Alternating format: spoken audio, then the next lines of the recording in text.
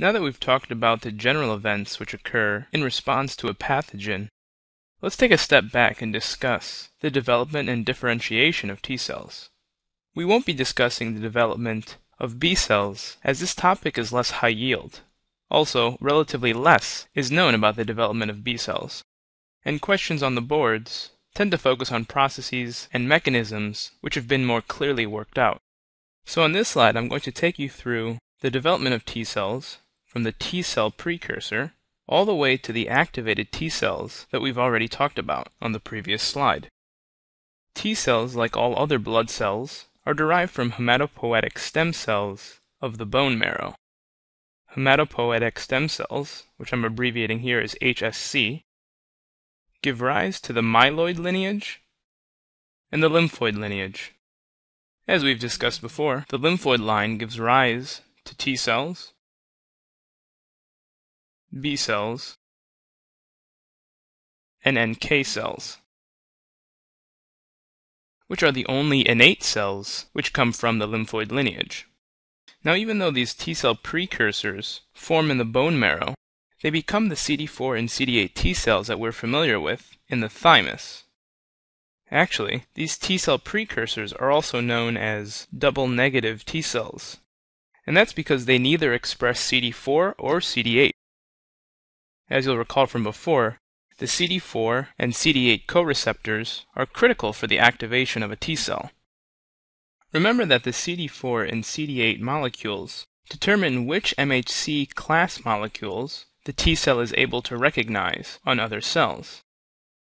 The CD4 molecule helps the T cell recognize MHC class II molecules, which are found on antigen-presenting cells.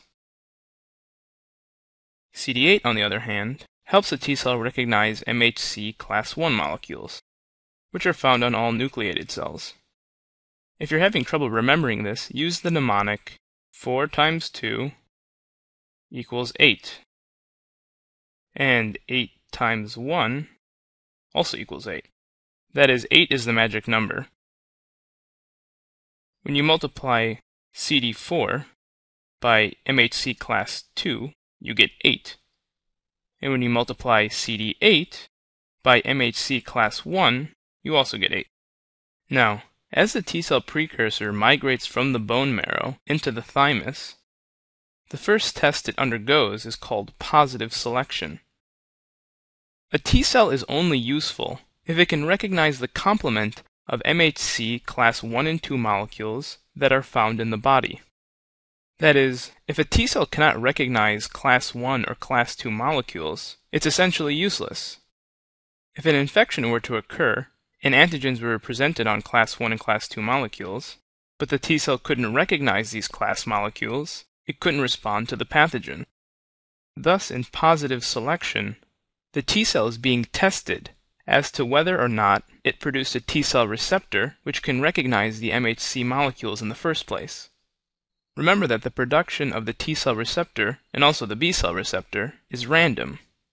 Some of the receptors that form are able to recognize MHC molecules, and some are not. Thus, in positive selection, the T cell is being tested for positive recognition of MHC molecules.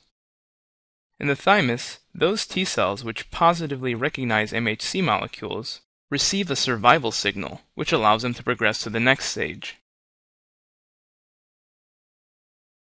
Those T cells which do not show a positive response to MHC molecules simply die because they do not receive this survival signal. Thus we can see that after this line, we're only going to be dealing with T cells that can recognize MHC molecules that are in the body. In the medulla of the thymus, the T cells undergo another process which is known as negative selection. Here the T cells are being tested as to whether or not they recognize self-peptides, that is, peptides which are normally produced in the body. Interestingly, in this part of the thymus, a wide variety of self-peptides are expressed. If the T cell has too strong of a response to these self-peptides, it is eliminated. It's actually prompted to kill itself. And this makes sense.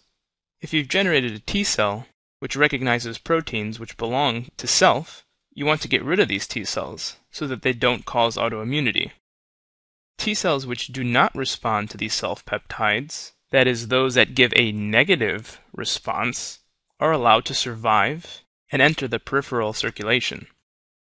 So again, in positive selection, we want to make sure that our T cells can recognize MHC molecules in the first place. Thus, we're looking for a positive response. In the next stage, in the medulla, we want to make sure that these T cells do not respond to self-peptides. Thus here, we are looking for a negative response, which is why it's called negative selection. Of course, once these T cells enter the periphery, they are poised to respond to pathogens. And as we explained on the previous slide, this happens in the lymph node. Again, cytotoxic T cells, which have CD8, recognize host cells which are infected with virus. They can also respond to neoplastic cells, which are presenting proteins on their class I molecules, which are typically not made by normal healthy cells. These CD8 cytotoxic T cells are also responsible for recognizing and killing transplanted cells or tissues. As we discussed on the previous slide, CD4 cells can become Th1 cells or Th2 cells. And as mentioned on the previous slide, they can also become Th17 cells. The Th, by the way, as you see here, actually stands for helper T. If you want to review the function of these cells, you can return to the previous slide and review or quiz yourself on the material.